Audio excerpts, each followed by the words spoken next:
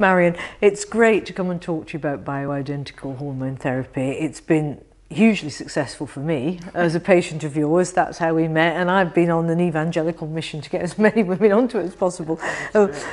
So I want to talk to you about this, and I want to know about this as your mission, your mission to transform women's lives. It's absolutely my mission. I mean, it's not only to transform women's lives, but actually to transform their lives, because I want to empower them.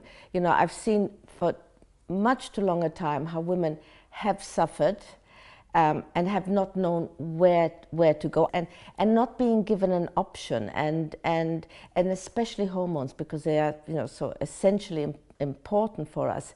It's just been so important that women know that they have a safe alternative, and that they have options. And it is absolutely my mission, because I've had too many patients saying, you know, you've changed my life, I've got my life back, I've got my family back, and it's a mission, because I think it's all women should know about it, and definitely all doctors should even know more about it. Marion, you've been a doctor for nearly 40 years. Don't remind me. Sorry about that. And you train in Germany, you've practiced in Australia, you're here in the UK, and this is where you've opened your clinic, the Marion Gluck Clinic, which is specifically to use bioidentical hormone therapy for women and for men. So how did you discover bioidentical hormone therapy? What was the moment when you thought, this is where I will now dedicate my life? Well, I actually realized how important hormones per se were.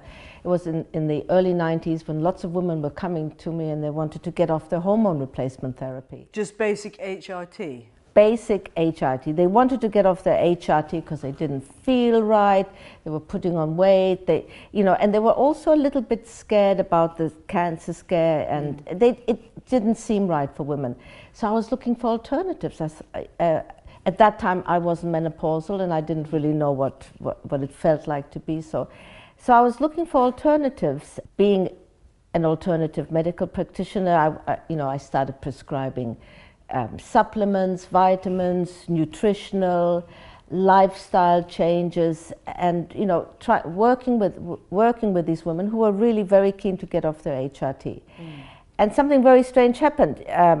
There was one group of women who managed to go off their HRT. They took supplements, they took vitamins, they changed their lifestyle.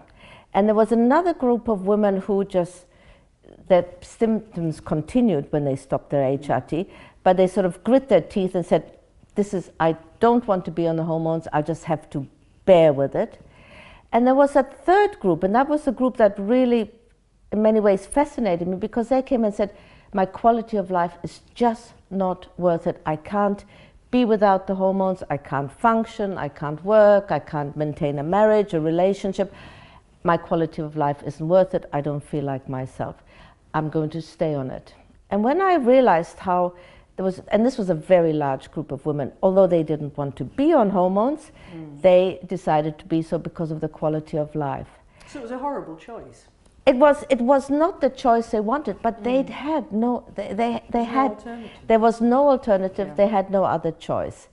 And I was very lucky at that time in Australia. I was working next to a pharmacist, and his assistant basically came in and told me what he was doing. He wanted me to know what he was doing. He had been to America, and he had started compounding bioidentical hormones basically for his sister and his sister-in-law.